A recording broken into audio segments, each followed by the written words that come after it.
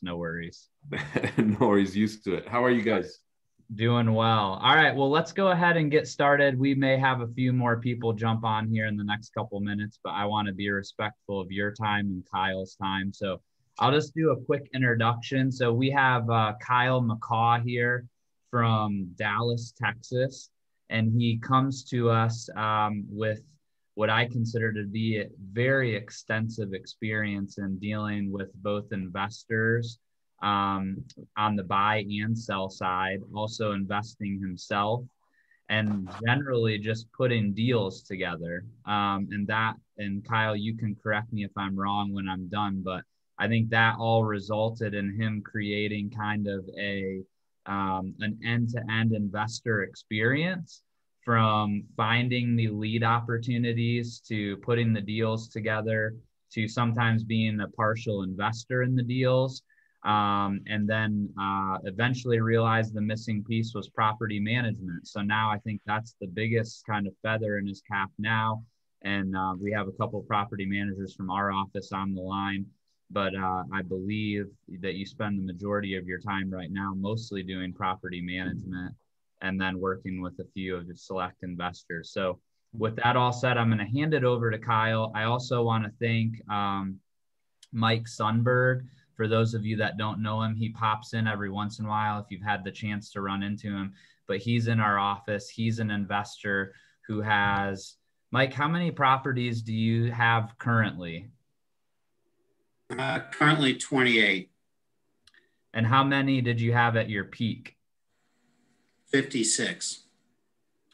So yeah, Mike is a wealth of knowledge. I'm starting to go back up.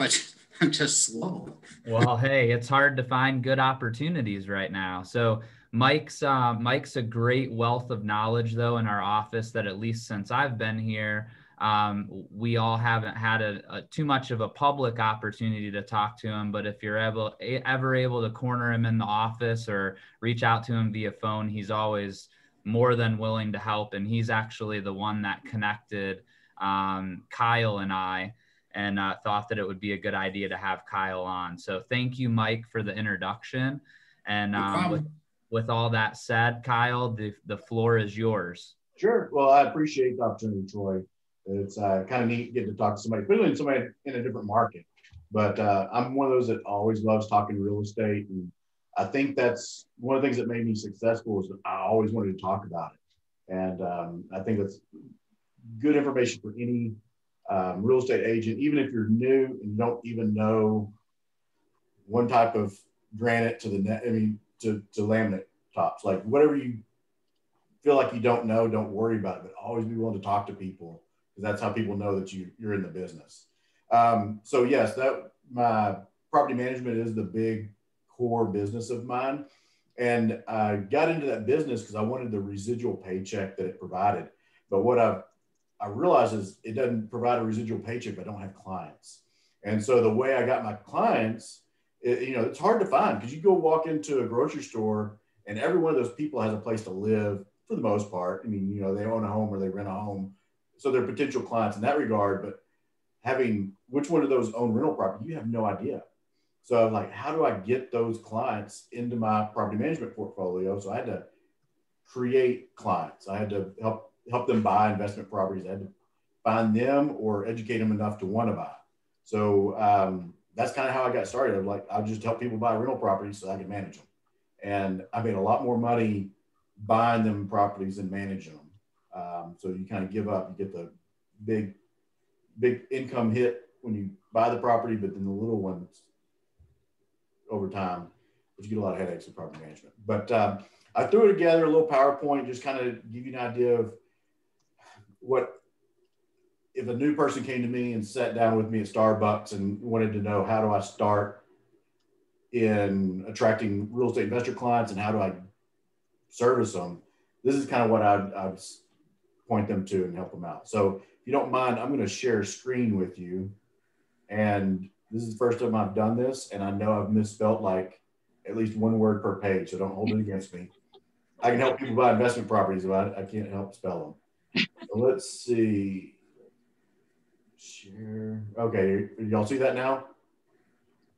Okay, good. So if I was fancy, I'd have little designs that would pop up whenever I wanted them to hit the certain topics. But what we'll start with is just attracting clients. It's different. So you have to, it's not a client that is what you're used to. So you got to remember they're coming from a different mindset. So you need to come from a different mindset also. And the mindset is you just got to, you kind of the way I put it here is you're not a real estate agent realtor anymore. I mean, you are technically, but when people ask me what I do, I don't think I've ever said I'm a real estate agent or I'm a realtor.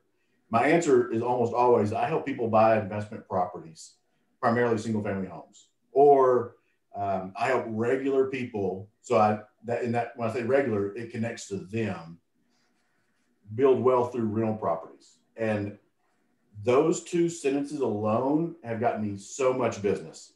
And when you say I'm a real estate agent, they know what a real estate agent is. That's it. They know what a real estate agent is. But when you say I help people buy investment property to create wealth, that opens up a can of like questions. And everybody wants to talk about the fix this house, flip this house, whatever on TV. Nobody wants to talk about real estate agent world. So it opens up conversations. And so it's just a trigger. So that's what you're looking for. You're wanting to connect with them by saying they're regular people, and then build wealth is what everybody wants to do. So I'll give you an example. This is through Cub Scouts. I've got a 12-year-old son now. He just had his birthday yesterday, but I never go into I don't go into a conversation with somebody saying, I'm going to turn them into a client. I want them to know what I do. I want them to be intrigued by what I do. And I also want them to be intrigued by, I don't want to say the lifestyle I have, but the freedom that I have.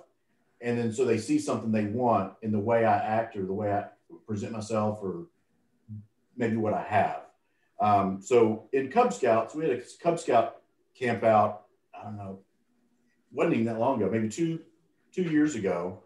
And we're sitting out, the adults hanging out at the barbecue pit, cooking.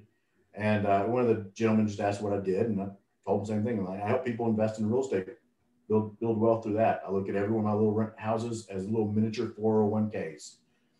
And then that was it. I didn't say anything else. And then they just started talking. Oh, well, so-and-so bought something and had a bad experience, good experience, whatever. Or man, and several times I've had somebody say, man, I have a coworker that like just quit.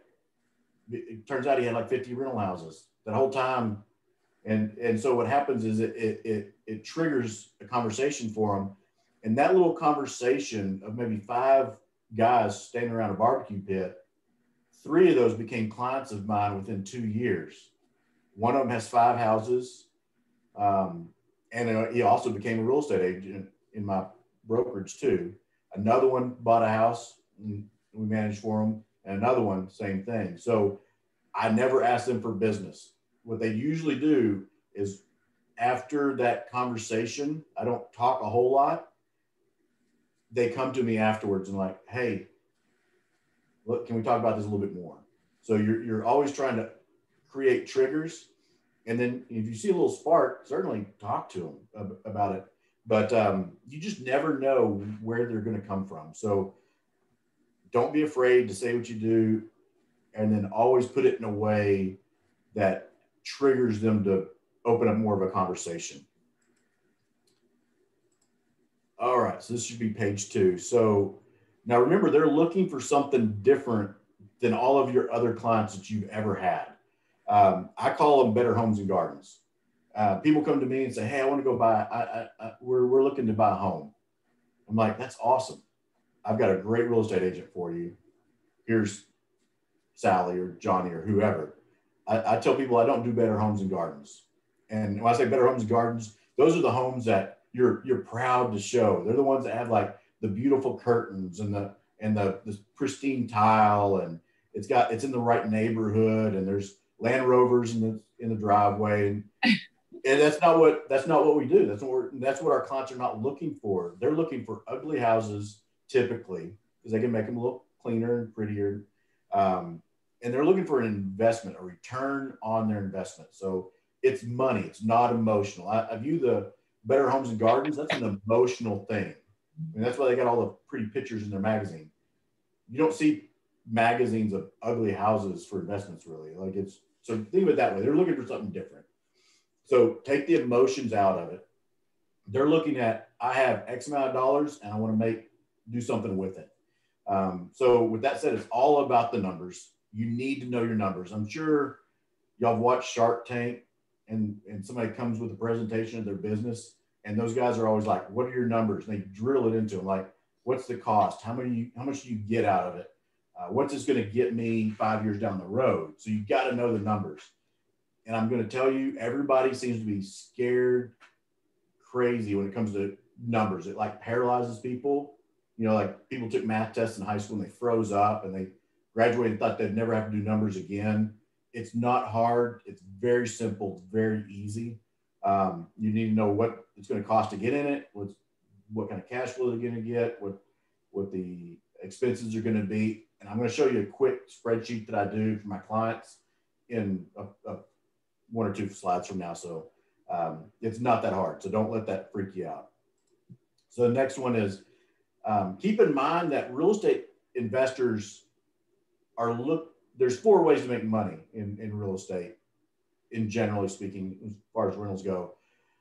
They are coming from a different point in life than most of y'all are. In some ways, they've already professionally made it. They've got the income they need, but they're looking to maybe diversify their income, supplement their income. Maybe they got something else planned. So remember that what you think is good or bad is not what your client thinks is good and bad. So you need to really put yourself in their shoes. What are they looking for? So the 4 ways that people make money in real estate, you're going to see this in the book I'm going to recommend later. Cash flow, very simple. That's what everybody thinks of when they think of owning rental properties. They think, oh, I'm going to make $500 a month off of this house and that house and that house. And then you add them all up and then you're making tons of money. And that can be absolutely true. But I can't even count how many clients have come from, in my case, California. They fly into town and they go buy 2 or 3 houses and they don't care about cash flow. They're not looking for it. They're putting a down payment on the house or paying cash, and they just want a place to sock some money away. And they're looking for the other things. They're looking for principal pay down. So if they've got a mortgage, every time that rental payment comes in, they've got a tenant that's paying their mortgage down for them. And so it's like saving for your retirement, but somebody else is doing it for you. It's the greatest thing. The appreciation bit, I never promise appreciation. I never tell somebody this house is $100,000 today, but it's going to go up 5% every year from now until Bolivia. Like I never count on it, because you never know when you're going to have a economic environment that puts pressure on prices that lower it, or but I'm just saying this is gravy, appreciation.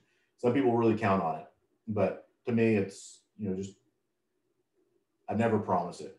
Now there's 2 ways to look at appreciation, and sometimes people break this out. Over time is like expecting it to go up 5% per year for maybe 5-10 years. The forced is when you see somebody buy a property that's distressed. This is the ugly house. This is the typical fix and flip guy. This is the house that needs a new roof. It needs a hot water heater. It needs an HVAC. It needs carpet, whatever. But you go buy it at a discount. You put those things in there, make it clean and presentable, safe and secure again, and you've created value. So I call that forced appreciation, because you're creating the value there. You're just creating it through your time, energy, and effort, and money. And then depreciation. This is where your rich clients are going to be looking to you for help. And the depreciation, that is, I've got a house, I buy it, and it goes up in value or stays the same value, but just by owning it, I get to write a percentage of that on my taxes of the value every year. I think it's basically the value of the actual house divided by, I think, 27 and a half years. And that dollar amount is how much they get to write off in their taxes each year. So you have people that have W-2 paychecks, they love their rental houses because it offsets their earned income in a lot of cases. So you have straight line. That's what I just talked about. You're going to see that on that's what everybody that goes to the turbotax.com. That's what they're going to get. Then there's something called cost segregation. A lot of CPAs don't even do this because it's just a lot of work, and some charge a lot for it. But this is when people are buying a property and they're really turbocharging, putting their tax advantages on steroids. And so they'll take out different line item expenses and shorten that lifespan of the value. So let's say, I'm just going to use an example. If there's something that they put on a property that's only going to be good for 5 years, maybe I'm not going to say it's carpet, but let's say it's carpet or a dishwasher or something. You can take that and let's say it's $500 and you're going to depreciate it over 5 years. You can write off $100 per year. So you're able to speed that up. So you're getting even more tax advantage. So you have a lot of people that are just looking for ways to reduce their tax burden. This is what they're doing.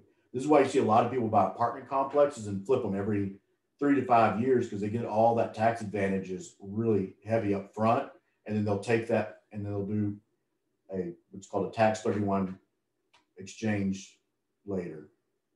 All right, so let's get back to the numbers a bit. This is what I send to my clients when we look at a property. This is a fourplex that I did in Fort Worth last year.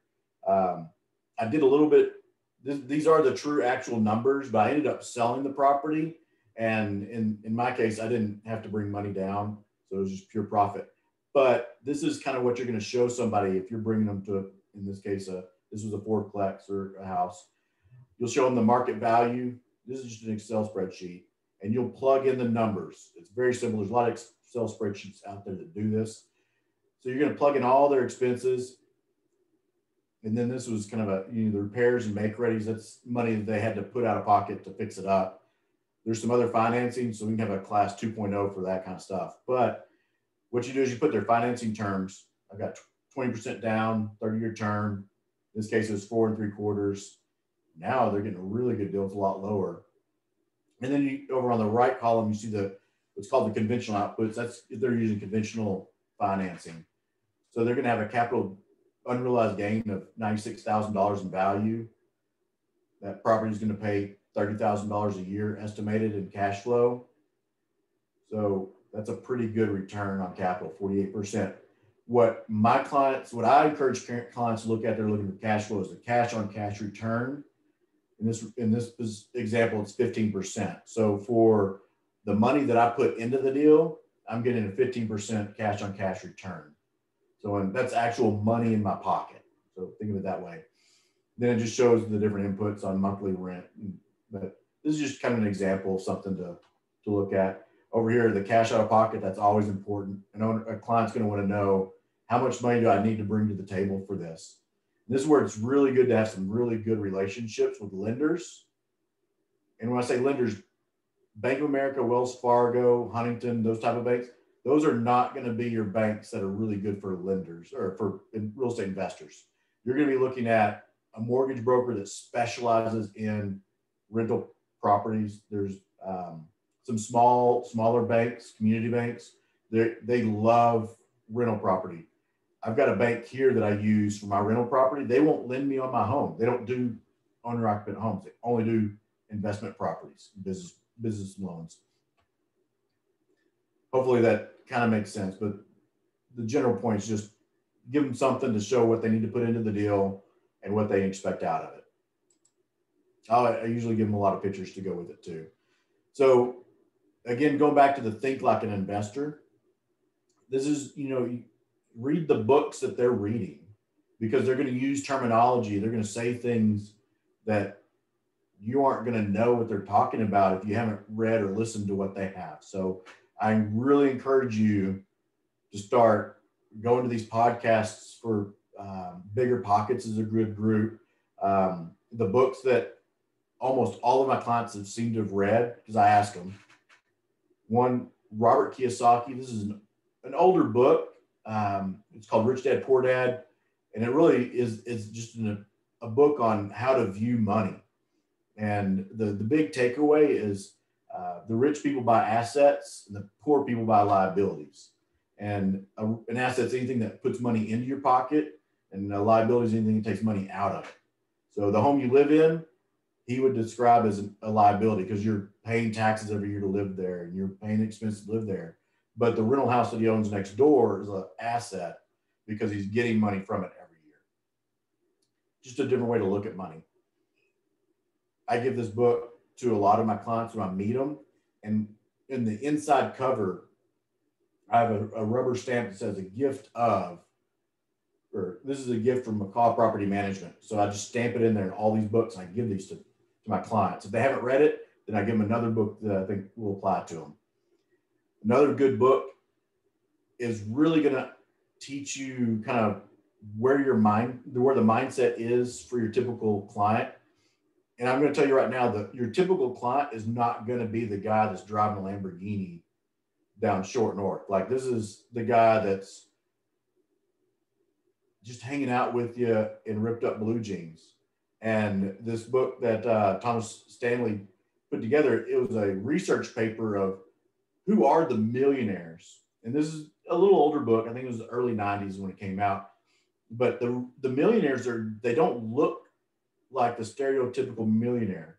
And I'm telling you, my clients, I have some crazy wealthy clients you would never know. Their neighbors don't know. Their kids, in a lot of cases, don't know how much they're worth. But what they did, they were smart with their money. They lived beneath their means, and they were savers. And a saver is a guy that's going to have $40,000 for a down payment on a rental home. And these are the guys that are like, I don't want to have nothing when it comes to retirement time. So Millionaire Next Door, and then Rich Dad Poor Dad. Rich Dad Poor Dad has a whole series that's good. Stanley also has a second book called The Millionaire Mind. And I want to say that book really was kind of written for financial advisors on how do you get in front of millionaires. And so you go where millionaires are. So here's some other books and resources. Bigger Pockets. I'm going to talk about that one a good bit. Bigger Pockets is it's a whole ecosystem. They've got a website. They have plenty of books. They have great books that you could give to clients. And when you give a book to a client, stamp your name on the inside. Say, hey, this is a gift from, John. I mean, whoever. Just do something for them. They're going to owe you something. If you do something for them, then they're going to psychologically feel like they're obligated to you. Instead of going to another agent, they're going to go to you. So any book within Bigger Pockets, any book in the Rich Dad series, there are many. I would focus on the first two, Cash Flow Quadrant and Rich Dad Poor Dad. But then also they have several on rental property and the loopholes of the rich, or loopholes for tax reasons, whatever. Some of that nature. It's an amazing book. It'll really open up your eyes on how to view your purchases too. I bought my truck based off of tax reasons versus a smaller one. Gary Keller. I mean, this is right up your alley. I mean, this builds credibility for Keller Williams agents when you're giving a Keller Williams book out. So Millionaire Real Estate Investor, I used to give this book to people too when I was a KW agent years ago. Another good network is realworthnetwork.com. It's just another ecosystem with other like-minded investors. I've got a competitor of mine that she kills it with this group. And she travels to them. She'll fly out to their events in California pre-pandemic. And then she's got all these connections of people that want to buy investment properties in Fort Worth. And I'm telling you, there's a reason why she's buying multiple beach houses right now in Florida. And it's because she's making the right connection, selling them houses. So another, and this just comes back to basic selling. You can't sell somebody if you don't know what they want to buy or what they're looking for. So many of us, we project what we think they should buy on them. And in reality, we need to just provide what they're looking for. And so that's where just start asking them questions. Why are you buying? I mean, there's people that are buying for so many different reasons, and you're not going to know unless you ask questions. So one of the things I've learned, and and this is funny. I learned this from when I was working with Mike Sundberg up in Columbus. I don't know if Mike, I told you, I was holding an open house on a golf course for us. It was a really nice home and had a nice granite countertop. But I was a poor kid from East Texas. I'd never seen granite, so I didn't know what granite was. So when I was holding that open house, I was walking around and I pointed like, hey, they got this nice marble countertop. And the guy looked at me, he's like, that's granite. I'm like, I believe you. I don't know.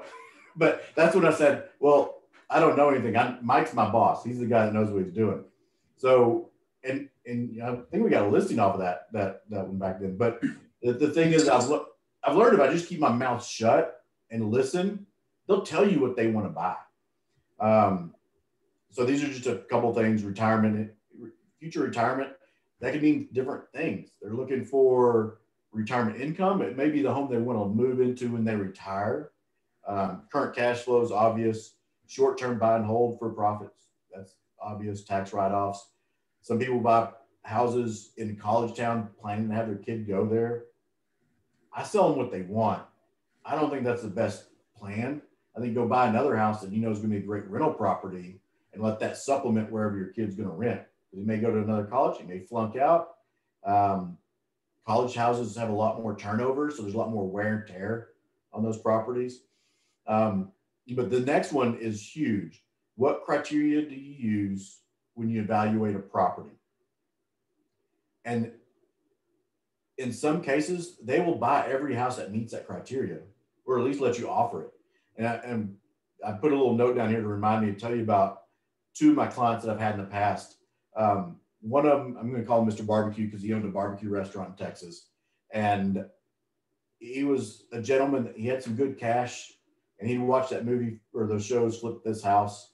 And what he did was I met him at a real estate meetup on a Saturday morning. I went there to just kind of learn. I didn't go there to necessarily get clients, but I was sat down next to this gentleman, and he was complaining to the people in the group before the group meeting started. And he's like, man, I can't get any real estate agents to call me back. Like, I keep telling them I'm ready to buy houses. I'm going to go buy 10 houses, and none of them call me back, or I'll have a conversation. They never send anything to me. They never take me serious. And then so I just sat there for a little while and let him talk. And after he got finished, I'm like, well, Lynn was his name. I was like, Lynn, you know, the thing is you're one of like 100 people that have gone to them asking the same thing. You need to let them know that you are only going to work with them, because what happens is they get burned by all these people that show up saying, I want to buy rental houses, but then they don't have the ability or the means. So you got to show them that you are, that you're the guy that is dedicated to them and you're serious and you're going to make it happen. That gentleman, I didn't ask him for the business at all, but he knew I was a real estate agent. He called me the next morning while I was at my normal job. He's like, hey, man, I was listening to I remember what you told me yesterday at that meetup. Can you be my agent? Will you do this for me? I'm like, yeah, sure. And so what he did, and don't act out of desperation. I always say, they almost think it's me doing them a favor, helping them buy properties. This gentleman, seriously, he gave me his criteria, and I was busy. I had a 9-to-5 job that was taking up a lot of time during the day, and that was the time he had off. So I had another agent in the office paired up with me, and what I did is I had him set up to where he'd get an email blast. You know, y'all's MLS does it. Send him a blast for every property that kind of fit his criteria, price range, kind of the geographical area. I knew what they'd rent for.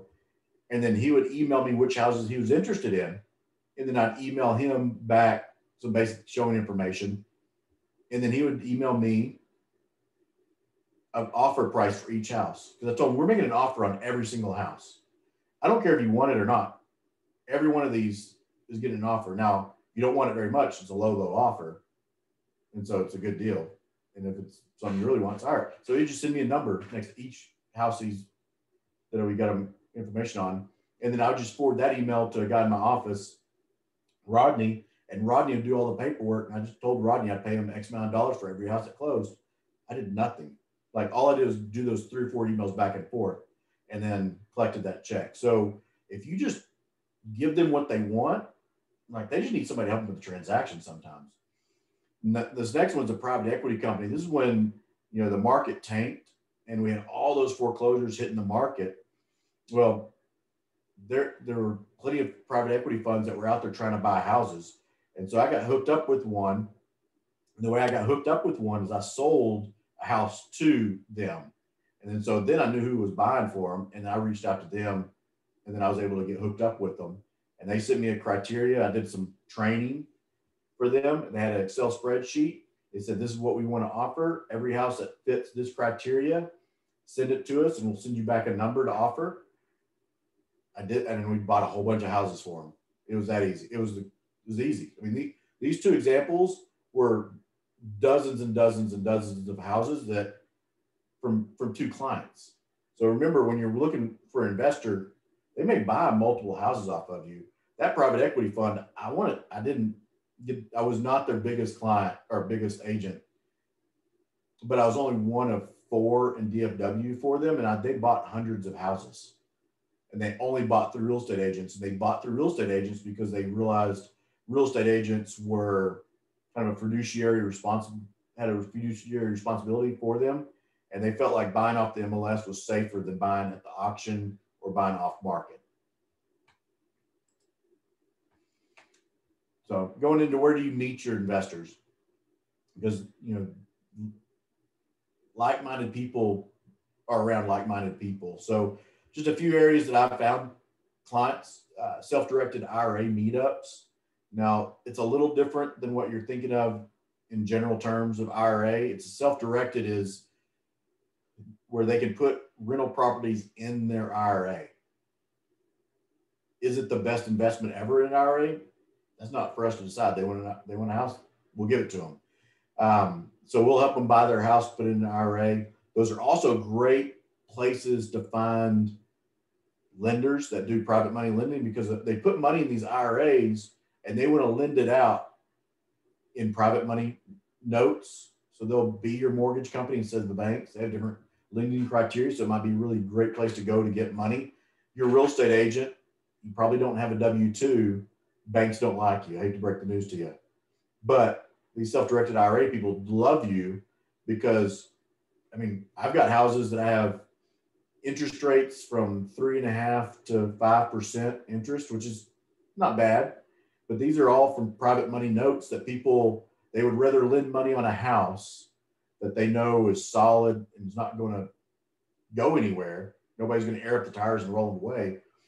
But if they put that money in a mutual fund or stock, it may go down 20%. They have no control over it. But with the note, they get that 5% direct deposit every month, and they think that's the best thing since sliced bread.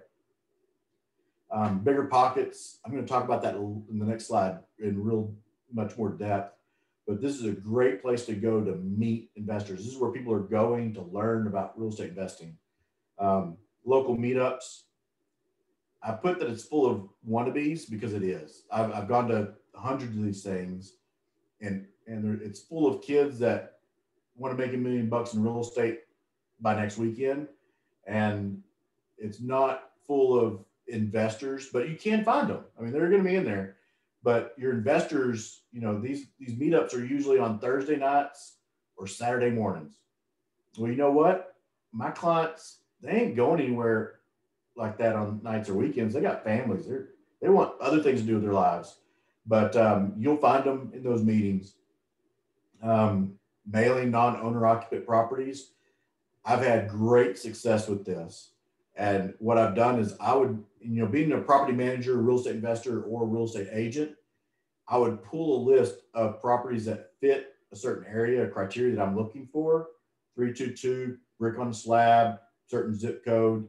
And I'd say, hey, on this postcard, I make it very simple.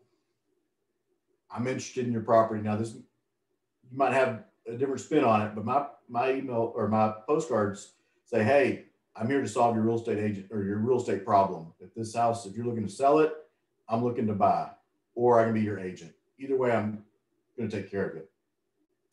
And that's been my biggest thing on it. We did a postcard mailing this last week.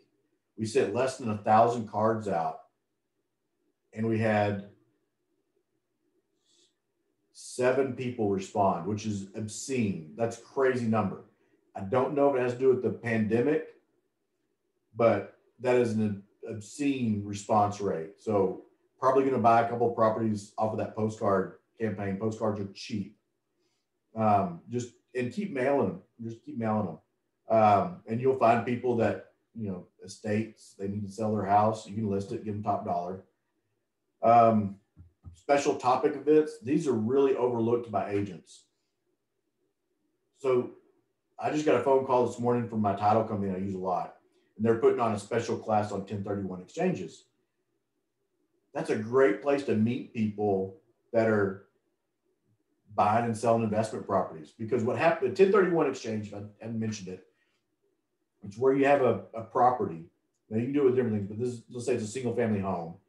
And let's say they bought it for $100,000 and they wrote off everything they possibly could on taxes for a few years. They paid down the mortgage some, it's gone up in value. Well, they got this, maybe they have $80,000 in equity in this property now. Well, if they sell it, what happens? Tax man wants paid. Well, that's a big tax hickey. But the cool thing is all these jokers that are in DC, they have their money in real estate. And what they figured out, they gave us this loophole where you can sell that house and not pay the taxes on it if you roll that gain into other properties. That is a gold mine. So I've got an agent in my office. She has 5 listings right now of rental properties that the owners are selling. And I've been trying to get her to get onto the 1031 train, because what happens is each one of those is going to have a tax hickey when they sell if they don't reinvest. But this is a great place to target people that have equity in their home. Say, hey, you may not want that tax hickey, but let me show you a way to double up your investment income and not get hit on your taxes. So what they do is they ideally would sell that house and buy 2 more. So Heather in my office, if she were to list one of those houses and sell it and take that money and buy 2 more houses, that went from being a 1 transaction, 1 commission into 3 commissions. 3 commissions off of 1 client's not bad. Not bad at all. Let's see. Landlord lectures, asset protection, local attorneys. Like I just did a podcast with some attorneys here in town that they just do a lot of real estate they do a lot of real estate transactions. And so go listen to them, talk to them, meet with them, let them know what you do, let them know you're smarter than the other real estate agents, and stuff will start flowing to you. The landlord lectures, I went to one a few years back and I didn't get a whole lot out of the class, but I ended up buying a property off of the guy that put on the class. And ironically, he didn't understand how to make that property profitable, but I guess I did. So we turned it in and made a great deal out of it. And he still talks about how I kept him from losing a whole lot of money on a house. I bought the house and made money on it. He just didn't know how. But the point is you're going to meet people that have deals that you can be involved with. Rehabbing classes, help people put their houses top market, put on the MLS forum, what have you. Networking again, general contractors, hard money lenders. Don't want to go into too much detail with that, but that's a special lender that lends on distressed properties that wouldn't qualify for bank mortgages. The right mortgage lenders, that's not your Bank of America mortgage guy. That's your community bank lender or a mortgage broker that specializes in that. Title companies, great. Insurance agents, I've gotten a lot of properties off of insurance agents. Client dies, they need to sell the house. They're wanting to buy another house, they need to buy a house. Either way, that's a good place to go. And I know I'm probably rambling a little while. We're 42 minutes into this. Okay, so going back to Bigger Pockets. Bigger Pockets is my gold mine. So all of y'all can go out to Bigger Pockets. All of you can dig it like crazy, and you'll all come up with a lot of gold. So it's not like you're competing against each other, even though you are. So this is where people start Googling how to buy investment properties. And they get in here and they start going through all these forums. People post things. So what I do is I go in there and I post on topics or I answer people's questions. Like, this person happened to ask about investing near Texas Christian University. And so I just gave an answer kind of why I'm not really sold on it. And then this is what I look for down at the bottom. But what's important is I've got this second level up membership. I have a pro account. The pro account, because they do not allow you to self promote in here. So if I said, oh, talk to me, I'll help you buy a better property, they'll just delete my post.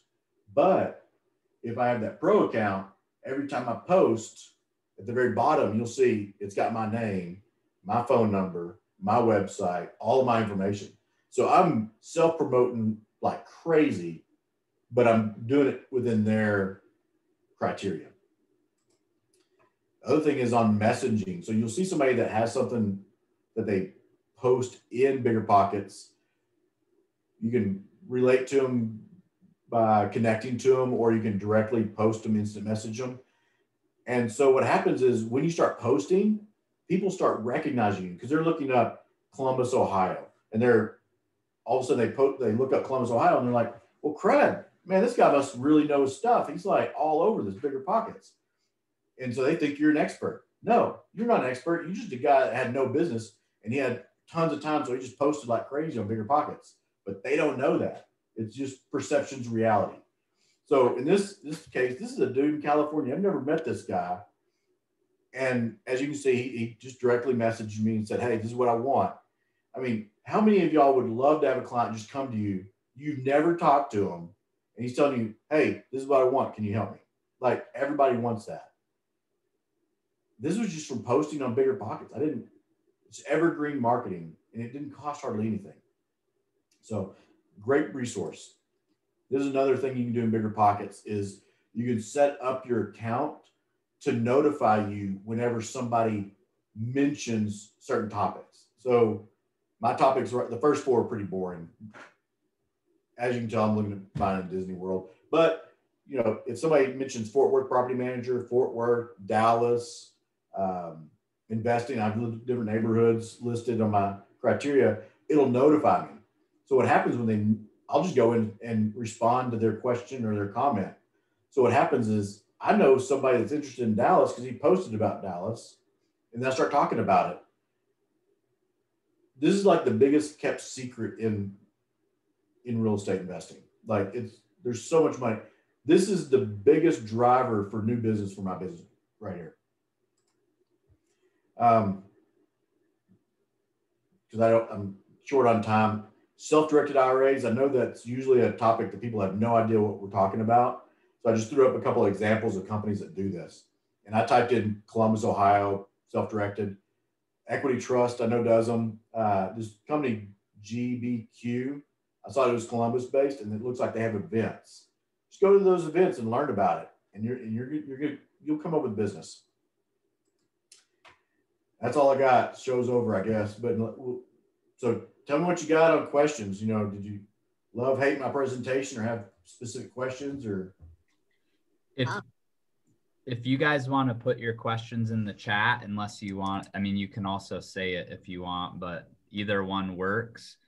And then we can go from there. I will kind of what we were thinking with regards to questions. There's probably going to be a lot of detailed questions like about self-directed IRA and things like that. I think we're going to do a whole separate class on that. And I'm sure Kyle would probably be able to talk to anybody offline who, sure, you know, really wanted to jump right into it. But we'll go ahead and I guess whatever you guys have questions on, we can maybe add to a future class. Who was talking? Was that you, Teresa, when I interrupted you? Go ahead. You can say it out loud if you want. Okay, I just typed it. I'm a slow typer. I have two questions, but we'll hit one. Hey, Kyle, that was really good. Thank you. okay, thank you. The Excel spreadsheet, when you're working with the investors and you make the Excel spreadsheet, can you just give me some examples of criteria? I mean, other than price, what are some examples that you would have on there? Well, you're going to have, you know, if they have an HOA expense, you know, it's going to be something that pops in, the potential rental income. So you'll want to be really good on your rent comps, you know, like put that as your expected income. You're going to have your taxes. You're going to put that as an expense. You're going to put in, depending on the property, like how much maintenance might be needed. So if it's a brand new house, man, you might not have to put much in for maintenance. But if it's a rough house built in the 40s that needs a lot of work, and your guys aren't going to do a lot of work, you're going to need to put in some estimate for maintenance. So do your investors just say like, hey, we don't want any taxes that are more than $8,000 a year. HOA can't be more than $200 a month. Is that how specific they're getting? Not as much on the taxes. We have a much higher tax rate for real estate here than where you are at. We have people say, I don't want HOAs. And I think that's a dangerous assumption for an investor to say they don't want. And I understand why they say it. They don't want that expense. They don't want somebody telling them you can't paint your fence a certain color. But what I tell them is like, that's true. But think of them as an HOA is protecting the value of your property because it's telling the neighbor that they got to take the car out of the front yard and things of that nature. So sometimes it's worth it. But yet they usually want everybody's different. A lot of them will say, I want 1% per month. So I want to pay, for example, $150,000 for a house, and I want to rent for 1% of that per month. So $1,500. It's really hard to meet that in a good neighborhood now here. So I tell them maybe it's 0.8%. So sometimes we'll get that. Cash on cash returns also an important number. But usually what we're looking at is 322 brick on a slab in a neighborhood you don't mind walking at night. And I tell people, I use this story all the time. You want a house in a neighborhood where your tenants move in, their kid becomes best friends with the kid next door, their boy is playing flag football with the kid down the street, their Christmas trees in the attic, their bicycles in the driveway, they ain't moving. Like they don't move. Like you want tenants to move in and never want to move out. And so that's what I always tell my tenants or my clients is you want houses that people don't want to move out of because the turns are expensive, the downtime is expensive, and you want somebody that's going to live there and take care of your home. Okay, good. I hope that answers it. It answered it really well. Last question, really easy, and I know everybody will roll their eyeballs, but sorry, I don't know the answer to this. When you were talking about mailing to the non-owner occupied properties, how do you figure out, other than, do you have to get on the auditor's website and look that up, or how does the person find that out? Sure. So there's two ways I find them here. Now you can pay for lists, but I don't like paying for stuff. So in my MLS system, and I'm not sure about yours, our MLS here, you can go in and search the tax rolls for houses that are, let's say 1,500 square foot, 1,600 square foot, whatever. But there's a little option in there. And I tell you, there might be 300,000 real estate agents in DFW and 15 might even know about this, but you can change your criteria to what you want, and you can export that data list from my MLS. And I mean, that's your answer. It gives you their mailing address for the taxes, which that's where they live. And then it tells you the subject property, which is the real house you're looking at. And I can tell you, I did one postcard alone that nailed me 3 property management accounts. Well, one, it was a guy that owned them. He lived in California. I told him I'd go look at his house, see what it looks like, just as a be nice thing. I went over there, showed him the pictures, and he was horrified.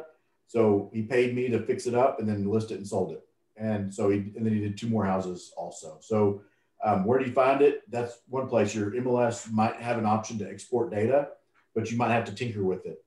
The other thing is go to a title company. Yeah. Title companies want your business and they can run that stuff for free. I can't remember the name of the programs. They all have different programs, but there's like 4 or 5. White Knight, I think something Knight, Black Knight. There's a database that title companies have access to. They can just pull data for you. Thank you. Sure. Rebo Gateway is another company that you can pay to find those resources. You'll also be able to find recent divorce filings, estates, evictions. Rebo Gateway, I think is the name of the company. but it's just a pay service. You go in there, you put your criteria, and they'll give you all the data that you want for like a few dollars. And, you know, statistically, estates, they sell those houses within 2 years. I think 90% of them sell within 2 years. So that's a great resource. Hey, Kyle, I have a quick question on, so when you were talking about the best things to ask an investor, number one, what are the best 1 or 2 things to ask an investor when you first meet them? And then what are the 1 or 2 things that you're listening for to figure out whether they're an imposter or a real investor? There are a lot of imposters. So ask them, you know, are you paying cash? And when you say cash, that if you see a flinch a little bit, you can catch the imposters that way. Because if they're going to pay cash, like that's a non-event for them. But if it's a legit buyer, they're going to already have their financing, and depending on the type of property they're buying, they're going to have different types of financing. Maybe it's hard money or if it's traditional. So you'll want to get, you know, how are you planning on purchasing? That should be one of the top ones. Just like you wouldn't go show houses for some joker that rolled up in a beat up car and you're showing them $500,000 houses. Like you want a proof of funds.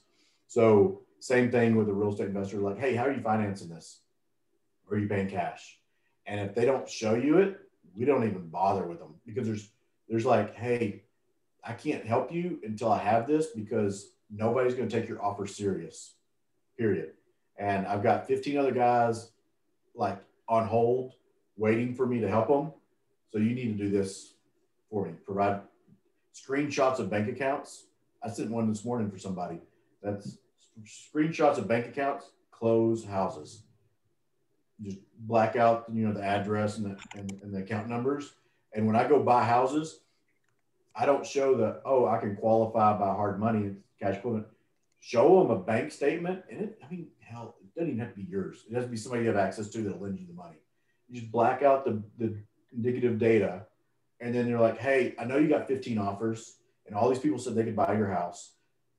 Here's the bank account that the money's coming from. So we have it. We don't need this. So inspection. A lot of people, I know you want to do inspections, but that's what's going to close houses, is buying as is where it is, cash. So as far as top questions, how are you going to fund it? And then get the proof of funds. Those are the most important. And then what are you looking to accomplish? And then that alone just opens up everything. And, you know, the fakers, they weed themselves out just on that first question about financing it. Perfect. Andrea asked, what's the best way to run rental comps? Okay. I'm not sure about your market. So in Texas, in DFW, my MLS that I'm in, real estate agents put rentals in it so I can get rent comps. Other markets that I'm in, they don't. So that's a tough one. So you can do a lot of digging around on Zillow and Hot Pads and all those to find what properties rent for if you don't have access to that in your MLS. But since I'm not in your market, I would not be the best one to answer. But I'd pretty much go off the MLS. I would say, Mike, I'd be curious on what your answer is to that. Maybe you only buy it in areas that you know them off the top of your head. But I would say, even though the MLS doesn't have a ton of rent comps, there's usually enough, if you look back 1 or 2 years and include canceled and expireds, that you can get a pretty good range. And then also, like he said, Zillow or even Craigslist can also just kind of bolster and give you a few more comps, like maybe if you only had 1 or 2 in the MLS. And usually too, remember, I think one of the mistakes that agents make, and Kyle and Mike, I'd love to get your feedback on this, but I think when people are doing rental comps, they try to act like it's a sale comp. And you have to remember, the last time you rented a house, like, you weren't as concerned about the house backing up to a busy street or the train tracks, maybe the train tracks, but like, there's a lot of things that buyers, when they're purchasing a home, care about. When they're a renter, it's not. So, you know, even though like for a buyer, the difference between Lewis Center and Olentangy versus Powell and Olentangy could be a huge issue. But for a renter, it's not going to be, maybe I said renter before, but for a purchaser, that's going to be a bigger issue usually than a renter who's only looking to stay in the house for 1 year. What you said is so important. I can't tell you how many real estate agents bring us houses to manage, and they're so far off on their rental expectations because they're running the rental comps based off the square footage of the house. And my tenants, they're looking for number of bedrooms first and baths. If it's got a extra square footage that happens to be in like a little nook or a larger closet, that's not going to get you the same increase in rental rate because they're going to see the house two down that rented for, you know, $1,600 a month, but you're wanting 17. But it's the only difference is you got a little nook. Like they're going to go for the 16. They're going to always. So it is very important not to get hung up on running comps with the same mentality as buying or selling a house. So it's more off of square footage, year built, and interior condition than it is square footage. So what you said with your MLS not having rental comps necessarily, that actually makes you more valuable because that they're not getting those comps anywhere else. So if you know the neighborhoods, that's going to help. Talk to a property manager that doesn't buy and sell houses. There's a lot of them out there. Some of my best referrals come from real estate agents, and they'll shoot over. We just say we aren't going to sell houses to your client, and they'll send over a house. And it's like, hey, we're looking to buy this. What will it rent for? And then somebody in my office will tell them, hey, we got a house in the same street. This is what we rent it for, and here's some comps, and they'll send it to them. So talk to a property manager, be buddies with a property manager, especially one that doesn't buy and sell. And there are a lot of them that don't. Awesome. Patrick Flynn asked, have you ever used rentometer.com? Yes. And at times it's good and at times it's not. There's Rentometer, and then there's one other firm that's what they do. And they do a good job in general. So yeah, it's a good program. Yeah, Bigger Pockets actually has, I think it's pretty new, so I'm not sure how built out it is, but they're starting to do that a little bit too. It's on their website. So you got to take those with a grain of salt because sometimes they're not, like they're way off. I'm trying to see what there's another company too that does something similar that really breaks it out. Yeah, Patrick, I actually just use Rentometer because I have a place coming up, one of my rentals, and I was just curious about it. And the pro reports that I think they give you 5 or 6 for free, but they get pretty detailed. I think you always have to do your own digging though, because obviously it's all AI. And so sometimes like on this one in particular, like mine's a house and 90% of the comps were apartments. And so like they weren't really factoring that in too much because they didn't have enough house comps. So I think you have to do a little bit of your own digging, but in terms of, you know, getting a decent idea. And like Kyle said, I mean, if you have an investor that's willing to buy 5 or 6 houses from you, what's paying for a subscription to that? It's like, I think the minimum subscription is like $40 a year to be able to go in and at least get a range for them, you know, right off the bat and give them the low end of the range. But it pulls the comps, and at being a real estate agent, you can look through pretty quickly and figure out like, you know, based on the bedrooms, like Kyle said, but definitely bedrooms are the big, don't get caught up in the square footage game with rentals. Yeah. I think they have a really good report too that you could give. And you might be able to white label it with your logo on it. If I remember right, or at least. I think if you pay. Yeah. So that might be some value add that the other agents aren't doing, is have a white label version of that. Mike, what do you use? Well, as far as looking for rental comps, rent market, pick up the phone. If there's a property that I have or one that I'm looking at, I'll start with the MLS just to get a quick sense, because a lot of the stuff I look at is fairly unique. To get into apartment buildings is very different than getting into houses, but generally just, pick up the phone. Like if I'm in the campus area, it's fairly easy. You just pick up the phone and go, hey, I've got a kid looking at Ohio State. That's the place to start. It doesn't take any time at all to start to figure out what people are renting things for. I used to get on the Lantern back in the day when they used to fill all that in, and I'd see what was there. I'd see what was on Craigslist. In other areas, it can be a little trickier, but if I'm looking at a targeted area, say I'm looking north of 161 and just east of, say, 71, for example, there's some nice pockets in there, but if you see signs, I used to drive along with one of my partners, and he'd just get on the phone and call, and we just keep driving, and that would build up some sense. But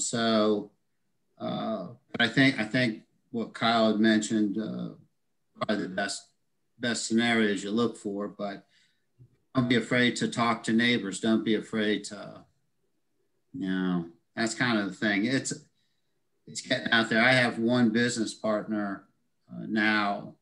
He's in financial planning, but he'll talk to anybody. All the neighbors of all our properties know him. They have no idea who I am. They're just thinking some strange dude's walking around in front of a house. But my business partner, they got his number, they know him, and that's not a bad thing. So yeah, talking to people is not a bad thing. I think too, that's a great point though with the MLS comps. If you go in, pay attention to the agents, go back 3 or 4 years in that area. And even though some of the comps from 3 or 4 years ago won't be there, but if you look at the real estate agents that are listing those rentals, usually if somebody's listing a couple rentals in one area, they probably have a lot more that haven't been listed on the MLS, or they at least are more experienced with that area. No one else is calling, asking them this stuff. So I've found that agents, like, even if you just shoot somebody a text or an email, a lot of times they'll get right back to me. Oh yeah, I rented that last month for blah, blah, blah. I also found that agents don't always update the rental listings as often as they would a sold property. So a lot of times they'll be in there and it'll look like something sat on the market for 3 months without renting. And then you text them and they're like, oh, that rented like 2.5 months ago. Sorry, forgot to mark it. And then also on campus and areas like that, they'll advertise stuff for months before it's actually, and I actually texted one this morning. I just have a listing up at Polaris and had an investor call me, and the one that's on the market, he said, well, the tenant's not moving out until March and they won't allow any interior showings. And so, like, even though it's been on the market for 60 days, it's not really a true representation because they haven't been able to do any walkthroughs. So you do have to do a little bit more digging around those rental comps, because if you take it at face value like you do a sale comp, you're probably getting bad information. Troy, I think you're spot on. As a matter of fact, there's one thing that you guys will notice. Right now with Zillow, you got to pay to list a rental. So usually if you find a rental on Zillow, it's probably accurate. I highly recommend to take into consideration the condition of the property and where it's at, because that'll give you a ballpark of where it is. You keep focused on the number of rooms, number of bathrooms, and everything you guys said so far about the mindset you're going in. But Zillow will give you accurate pricing. The other thing is apartment buildings. You're seeing them pop up everywhere in Columbus, especially those luxury ones. They do list their prices. And that will kind of, so let's say if you're looking up on the north side of Columbus, Dublin, Sawmill Road, there's a lot of apartments there. You will see their listings, let's say, we'll say for a 2-bedroom, 1-bathroom, $1,000 plus. That plus is obviously for the extra amenities, but that can give you a good baseline. You compare the condition of that property to your property, and that gives you a decent ballpark. The other thing is exactly what Mike said earlier. For Linden or let's say Franklinton, I drive around, I see the signs for rent, pick up the phone, call, how much is it? Do you have any pictures online? You go in, you assess it, you compare it to what you have, and you just go from there. And before you know it, you will know the market like the back of your hand. It really gets easier, very, very easy as time progresses. And every one of those people you called is a potential That's my 2 cents. Yeah, buy or sell their house. Absolutely. Absolutely. Awesome. Well, I really appreciate you guys jumping on, Kyle. Thank you so much. I mean, I appreciate it. This is fun. Yeah, you have nothing to gain but creating relationships, and so we just really appreciate your time, and we look forward to doing more of these in the future. All right. Well, I enjoy this stuff. I'll talk real estate to a tree all day long. So Kyle, last question before everybody jumps off. If someone wanted to get a hold of you, are you on social media? Is email, phone? What's the best way for somebody to find you? Sure. So email's good. It's Kyle, Kyle, at mccawpm.com. That's a good one. My cell phone, I don't even answer it anymore because it's too many scams, but you can leave me a voicemail. It's 817-559-3163. As far as social media, I'm on Facebook, but man, I've kind of tried to get away from it. I mean, my business will post stuff, but there's too much hate. I mean, it's hate book now. I'm like, I deleted it for a while and I was happier. And, I choose to be happy, and social media is just not fun anymore. So you have a business page on there though, that somebody in your office is keeping an eye on? Yes, I've got a gentleman that lives in Mexico that handles my Facebook. He's a great dude. And he handles most of my Facebook posts and responses. And then I've got a few other little things. I got projects going, but okay, cool. All right. Well, anybody, if you guys need to get a hold of Kyle, his info's there in the chat, and we really appreciate you taking this time. Good luck. There's a lot of money you made. Go make it. All right. Awesome. Thanks, Kyle. Everybody have a great day. Y'all too. Thank you, Kyle. Thanks, everybody. Thank y'all.